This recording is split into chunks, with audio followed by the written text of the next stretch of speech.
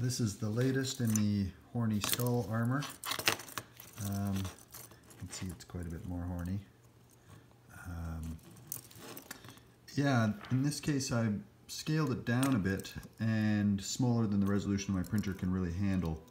You can kind of see the teeth there, but barely able to see them. So I've got a new version coming off the printer tomorrow, which hopefully will look a lot better.